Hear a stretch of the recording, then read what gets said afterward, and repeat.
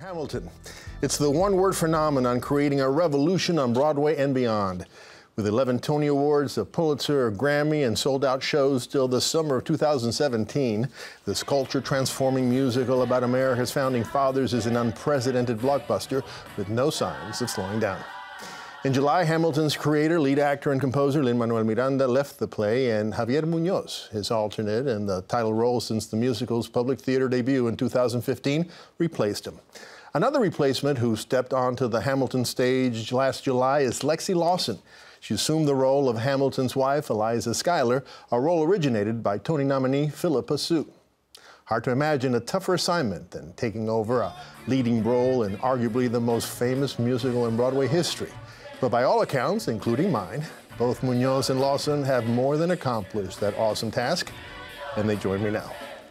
Guys, thank you so much for joining me. It's such a pleasure to have you guys here. Thanks for having us. And I know you don't have a lot of free time, so thank you doubly. Thank you. So Javier, let me start with you. Yeah. Talking about the role of Hamilton, Lin-Manuel Miranda said this: "I can't overstress it. Javi and I created the role together. It really took two people to make it work."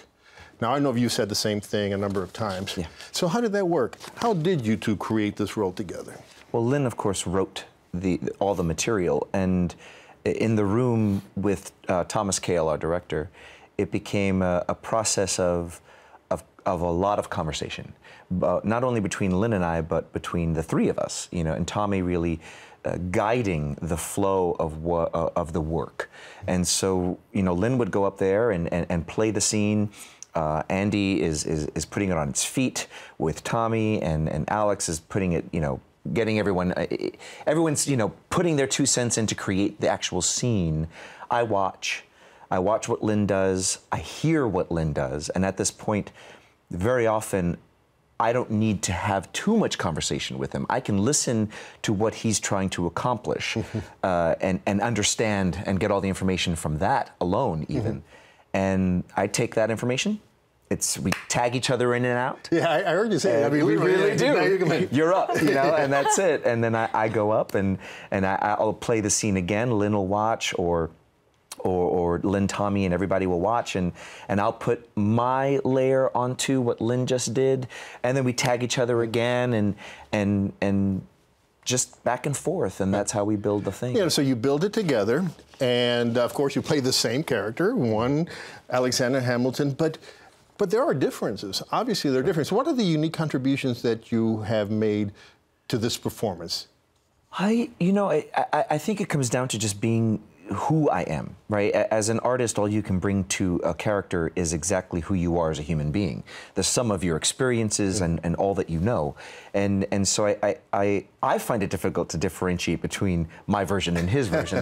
The whole process was about marrying the two, so I don't see much separation, but I do know what I'm bringing to it is just the sum of who I am. Oh, yeah, and of course, you're the sexy Hamilton. Ben Bradley of the New York Times said. I forgot that. Yes, he did. So, Lexi, you took over for Philippa Soo's Eliza Schuyler. When you found out that the role was yours, was it just a happy thrill from the get-go, or did you ever have a moment of trepidation? Did you ever have an, oh, I gotta do this? That is what I have, and I still do. Oh, really? Every night I have that moment, like, where am I, But I mean, of course, I was so thrilled and excited, and just being with everybody night after night is really So how did you make the role yours? How did you prepare for that, and did Philippa help you? It's very much the same as Javi's process, too. I bring myself to the character first, and then I marry what I believe is Eliza Hamilton with a little bit of myself. And so I really, for me, I feel like our roles, my role with Philippa's role, when we both played, are separate, are different. Different ways of playing Eliza Hamilton. I feel like Eliza Hamilton was very complex as a person. Yeah. In general, her and Hamilton met at a very young age, or Alexander met at a very young age, and she lived till she was 97. So I feel like I get a really large arc to play night after night. No, it's funny you should say that, because I went to see the play with my executive producer here at MetroFocus, Dave Brown, and he argues that your role it's got to be one of the toughest to act in the play because you do change. Your character changes so much. It's such a wide gamut of different personalities as you develop. You agree with that? Absolutely. Oh, of course. I mean, she was a teenager when she starts the show, and she ends at 97 years old. Right. And through that, as going through womanhood, having children. She goes through betrayal. She goes through the unimaginable. That's right. And then she's back in the narrative. She becomes an activist. That's right. She sure does, and she believes in Alexander Hamilton, and she tells his story, and it shows a lot of just being a courageous, passionate, strong, determined woman at the end of the story, and it's really beautiful because at the end, all she wants to do is see Alexander. So really love it. Now, Javier, the first time you played Hamilton on Broadway, and you were still an alternate, of course. President Obama was in the audience. Yes. So how did that happen, and how did you react to the challenge? Well, I was on my way to the theater for, we were in tech. I know, no pressure. The president's out there.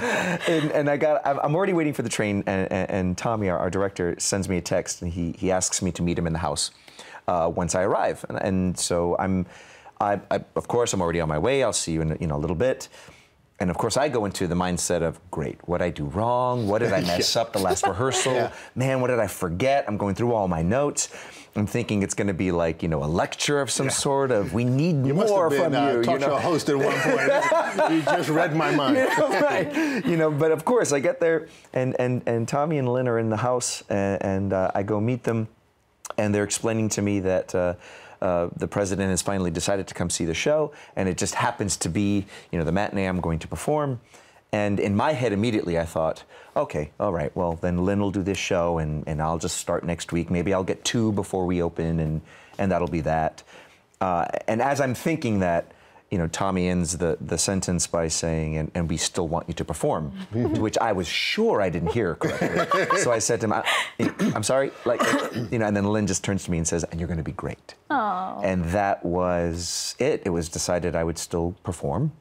And I was excited. I wasn't nervous at all. It was so thrilling to just be on the Broadway stage performing that role in that show, and then to have the president there. I mean, it was electric. It was fire, So I really didn't feel the nervousness or the sort of impact of it till that night. After it was all said and done, lying in bed, eyes wide open, staring at the ceiling, thinking, what just happened? Wow. He went backstage during intermission? He did. What did he say to you? He shook my hand as he was sort of going through everyone, and I was just standing there waiting for my turn, and he just turned to me, took my hand, looked me square in the eye, and says, and you are great. Wow. And then kept going, and I think I pretty much just stood there as he kept going. It's just like, that just happened. Yeah. It was wonderful. Well, both of you worked with Lin-Manuel Miranda before. You were the alternate, and then you replaced him as Usnavi in The Heights. And you were Vanessa, one of the lead characters, in the First Road Company. First National, yeah. So how did that prepare you? Let me start with you, Javier. How did that prepare you to do Hamilton? I think if there's any sort of preparation that occurred, it's the establishment of the working relationship I have with Lynn, which is grounded in our friendship and unique in the sense that I've never experienced that kind of working relationship, creative relationship with anyone in this industry. And it takes great humility, and it takes great trust between us to be able to build a thing together and allow for him to allow me to come to the table with my own ideas is generous, and yeah, it's built really rooted in our friendship, and I think that's where it began, and it's carried over into Hamilton and just became elevated. And Lexi, what about you?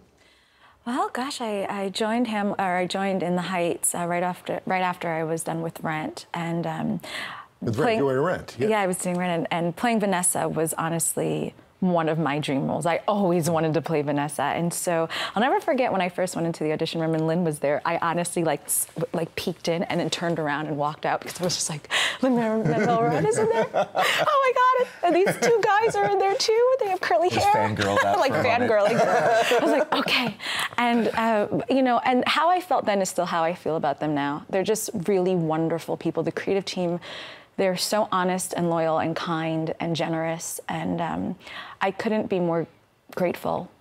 Yeah. Well, as I said in the introduction, this play has become a phenomenon. Everybody knows it. I mean, it's beyond the phenomenon in Broadway or a phenomenon in the theater. It's a cultural phenomenon, and it's transforming the culture. It's transforming the conversation. Yes. Do you feel a special responsibility beyond the responsibility you feel as a serious performer? Let me start with you, Lexi. I do. We're telling history, and I think that it's very important to be able to be as truthful as we can. And I'm learning to not put as much pressure on myself because I'm surrounded by such wonderful castmates.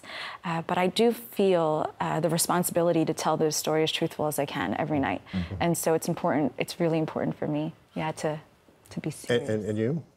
Yeah, I think specifically for me, the thing I'm always feeling a great responsibility for is the representation, is diversity on stage, and the impact it's having on the industry, the impact it's having on just the discourse, and it's wonderful to just show up and do our job and have that be a statement in and of itself. And I think it's pretty wonderful that this casting reflects our daily lives and what we see in and out of our days. And talking about I have to ask you this. You've been very open about the fact that you have been living with HIV or HIV positive since 2002, and that last year you got and luckily survived cancer. How have these experiences informed? Well, how have they transformed your life, and how have they informed the way you play the role? Greatly. Impact my life in the sense of, there's a clarity of what really matters and what doesn't, and what I'm going to put my energy towards and what I'm not going to, and not that the things that I won't put my energy towards are beneath me in any way. It's just a clarity of what is more important to me to accomplish in the time that I have. And playing Hamilton, his race against time, and his imagining death, when that line happens twice, it's the most genuine I think I've ever played a role in my life. I mean, I can't escape the truth it touches within me, and it's a great gift to be able to have that experience and give that experience, and feel the audience come with me on that experience as well. Well, listen, I never got to see the play when Lin-Manuel and Philippa were in it, but I'll tell you what I've been telling everybody. I feel incredibly grateful that I got to see it with you guys in it. Really, I mean it. Thank you so much for your wonderful work, and thank you for taking the time to come here. Thank you so much. Thank you. If you would like more information on the play Hamilton or on the PBS Great Performances special, Hamilton's America, please log on to metrofocus.org.